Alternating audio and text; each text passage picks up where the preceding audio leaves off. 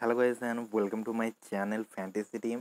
और इस वीडियो में हम लोग बात करने वाले हैं बीजापुर बुल्स विसेस बेलगावी पैंथर्स के बीच में जो मैच होने वाला है कर्नाटक प्रीमियर लीग में, इसी मैचेस के बारे में।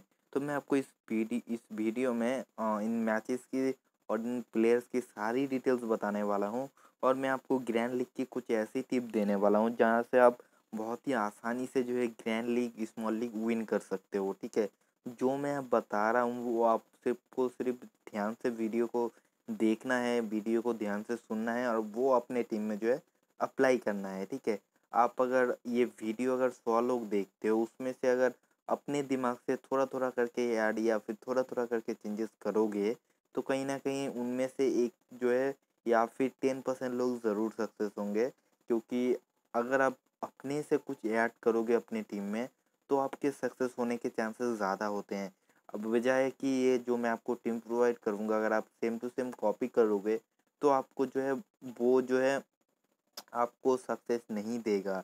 अगर आप खुद से थोड़ा बहुत ऐड करोगे तो आपका टीम जो है ज़्यादा अच्छा, ज़्यादा डिफरेंट और आप जो बहुत अच्छा विन भी कर सकते हो। अब वीडियो देख के आपका क्या फ़ायदा होने वाला है मैं आपको बता देता हूँ। मैं आपको सारे प्लेयर की बैकग्राउंड बता दूंगा, कौन सा प्लेयर किस लेवल तक कितनी अच्छी परफॉर्मेंस दे सकता है, मैं आपको इस वीडियो में सारी चीज़ बताऊंगा। ठीक है, तो सबसे पहले आपको जो है दोनों टीमों के पॉइंट्स टेबल जानना बहुत ही ज़्यादा ज़रूरी है। तो वहीं पे जो है बीपी जो है उन्होंने अभी तक 5 मैचेस खेले हैं, उसमें से 2 जीते हैं, 2 हारे हैं और 1 मैच नहीं हो पाया है। ठीक है, वहीं पे बीजापुर बुल्स की बात करें तो यहाँ पे उन्होंने सिर्फ 4 मैच खेले हैं, उसमें से 1 जीता है और 2 हारा है और 1 मैच जो है शायद ड्रॉ हुआ था। ठीक है, बारिश के कारण शायद वो मैच नहीं हो पाया था। तो ये कुछ रहा पॉइंट्स टेबल की बात। अब बात कर लेते हैं दोनों टीमों के प्लेयर्स के बारे में। मैं आपको इस वीडियो में जो है ड्रीम 11 की टीम और माई टीम 11 की टीम प्रोवाइड करने वाला हूं। तो पहले ड्रीम 11 जो लोग खेलते हैं वो लोग वीडियो को ध्यान से देख लें, क्योंकि मैं आपको बहुत ही इम्पोर्टेंट सा एक टीम प्रोवाइड करने वाला हूँ। और इस वीडियो में आपको ड्रीम 11 टीम में मैं आपको सारी जो है प्लेयर्स की बैकग्राउंड के बारे में बताने वाला हूँ कि कौन सा प्लेयर किस लेवल तक जाके खेल सकता है। तो विकेट कीपर पे आपके पास यहाँ पे 2 अवेलेबल ऑप्शन है, एक है आर भटकल और दूसरा आपके लिए है चिरंजीवी। ठीक है, तो बीपी के लिए जो है आर भटकल खेलते हैं और इनका बैटिंग करने के चांसेस जो है लगभग अराउंड जो है 30% होता है। अगर पहले बैटिंग करते हैं तो आप इनको ले सकते हैं, क्योंकि इनके पास बहुत ही अच्छे अच्छे बैट्समैन हैं टॉप ऑर्डर में। तो ये जो कि विकेट कीपिंग यानी लोअर ऑर्डर पे बैटिंग करते हैं तो इनकी बैटिंग आने के चांसेस जो है बहुत ही कम रहते हैं। अगर सेकेंड बैटिंग करते हैं तो लगभग ना के बराबर है कि इनको जो है बैटिंग करने के चांस होंगे। तो हम लोग इसलिए ज़्यादा रिस्क नहीं लेते हुए हम लोग यहाँ पे चिरंजीवी को आप ले सकते हैं या फिर पहले या सेकंड बैटिंग करें, क्योंकि इनका जो है बैटिंग आने के चांसेस होते हैं और वहीं पे जो है आर भटकल के चांसेस बहुत ही कम होते हैं। इनका जो पॉइंट है वो ज़्यादातर जो है बैटिंग के नहीं है, इनके जो पॉइंट है ज़्यादातर वो कैचिंग के है, जो कि वो विकेट कीपिंग करते हैं। अब बात कर लेते हैं हम लोग यहाँ पे मनीष पांडे की। तो मनीष पांडे का परफॉर्मेंस आपको पता ही है, इंडिया टीम के लिए खेलते तो इनका परफॉर्मेंस जो केपीएल में जो है बहुत ही अच्छा रहा है अभी तक। और लास्ट मैच पे भी 2-3 मैच इन्होंने ही जो है 2 मैच इन्होंने ही जिताए हैं बहुत अच्छी बैटिंग करके। तो इनको तो आप अपनी टीम में रखेंगे। साथ ही साथ भारत चीपली ओपनिंग करते हैं, बहुत ही अच्छे बैट्समैन है। परफॉर्मेंस आप इनका देख सकते हो, अच्छा खासा परफॉर्मेंस है। तो इनको आप अगर कैप्टन या फिर वाइस कैप्टन भी नहीं बनाते हो फिर भी आपको इनको टीम में रखना है अगर आप स्मॉल लीग खेलते हो, क्योंकि आपका ओपोनेंट जो है वो इनको ज़रूर लेंगे। अब बात कर लेते हैं के अब्बास की, जो कि शायद टीम के कैप्टन भी हैं लेकिन बहुत ही नीचे बैटिंग करने आते हैं। इनका परफॉर्मेंस पिछले कुछ केपीएल में अच्छा रहा था, लेकिन इस केपीएल में इनका परफॉर्मेंस कुछ अच्छा नहीं रहा है। अब बात कर लेते हैं राजू भटकल की। राजू भटकल ने कुछ बहुत ही अच्छी शानदार पॉइंट आपको दिए हैं, जैसे कि आप यहाँ पे देख सकते हो 2 मैच पे इन्होंने बहुत ही अच्छी परफॉर्मेंस की है। इसके अलावा इनके पास जो है कोई खास अच्छा जो है आप कह सकते हो बैट्समैन नहीं है, जो है वो नीचे बैटिंग करने आते हैं। तो उनमें से आप ये मनोहर को ले सकते हो, ई लीव को आप ले सकते हो, इन्होंने 1-2 इनिंग अच्छी खेली है। और एक जो आर सम्राट है, इनको जो बहुत सारे लोगों ने लिया होगा ओपनिंग करते हैं, लेकिन इनका परफॉर्मेंस बहुत ही ख़राब रहा है अभी तक पूरे केपीएल में। तो मैंने इनको नहीं लिया है, मैंने सिर्फ और सिर्फ टॉप के 3 बैट्समैन को लिया है, क्योंकि आप देख रहे होंगे जो केपीएल में जो है वो ज़्यादातर बॉलर्स के पॉइंट होते हैं, तो आप ज़्यादातर जो है बॉलर्स ऑलराउंडर को ले सकते हैं। जैसे कि मैंने यहाँ पे ये हुबर को लिया है, इनका लास्ट इनिंग बहुत ही अच्छा था, तो इनको आप एज अ टीम के कैप्टन भी बना सकते हो। जी नवीन, जो कि हालांकि बैटिंग में कुछ खास अच्छा परफॉर्मेंस नहीं है, लेकिन बॉलिंग ठीक ठाक कर लेते हैं, इसलिए मैंने इनको लिया हुआ। और नीचे अगर आप पाएंगे तो मैंने यहाँ पे एम बी दर्शन को लिया हुआ है, ये अच्छी खासी बॉलिंग कर लेते हैं, इसलिए मैंने इनको अपने टीम में रखा हुआ।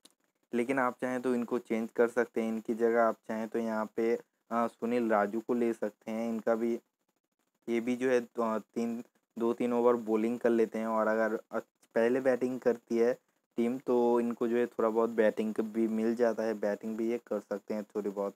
तो अब बात कर लेते हैं बॉलर्स की। तो मैंने यहाँ पे देख सकते हो आप, मैंने सिर्फ 1 विकेट कीपर, 3 बैट्समैन, 3 ऑलराउंडर, और यहाँ पे मैंने 4 बॉलर्स को लिया है, क्योंकि इन बॉलर्स को जो है ज़्यादा पॉइंट मिलते हैं। तो केसी करियप्पा की बात करें तो ये बहुत ही अच्छे ऑलराउंडर हैं, लेकिन बैटिंग बहुत ही नीचे करते हैं, और बॉलिंग का परफॉर्मेंस कुछ खास अच्छा नहीं रहता है। इनको लगभग 4 ओवर बॉलिंग भी बहुत ही कम मिलती है, और पिटाई भी बहुत ज़्यादा करते हैं, तो बहुत ही कम लोग इनको लेंगे।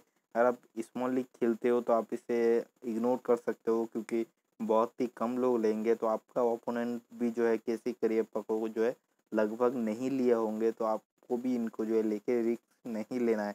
हालांकि अगर ग्रैंड लीग की टीम आप बना रहे हो तो आप इनको ऊपर रिस्क ले सकते हो। बात करते हैं बॉलर्स की, तो अविनाश ने लास्ट मैच पे अच्छा परफॉर्मेंस किया है, तो इनको बहुत सारे लोग लेंगे।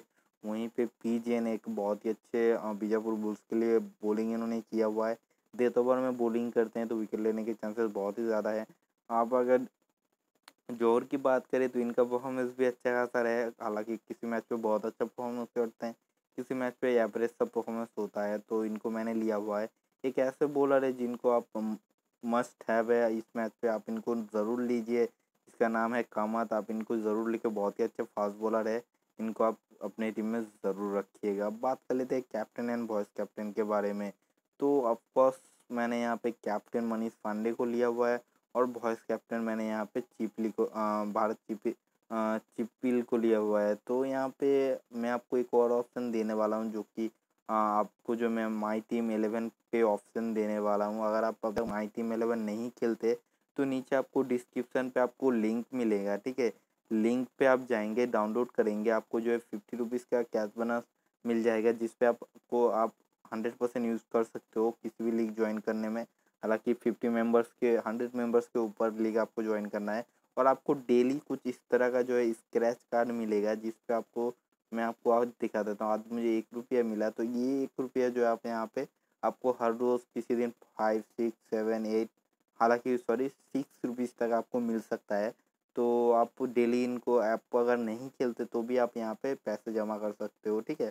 हाँ, ये जो पैसा है वैलिड वो जो है 24 आवर्स के लिए रहता है, लेकिन फ्री में जो भी मिले आपको लेना चाहिए मेरे हिसाब से, और बहुत ही अच्छी एप्लीकेशन है। इनका पॉइंट सिस्टम थोड़ा अलग है, तो अगर आप खेलते हो तो एक बार पॉइंट सिस्टम देख लेना।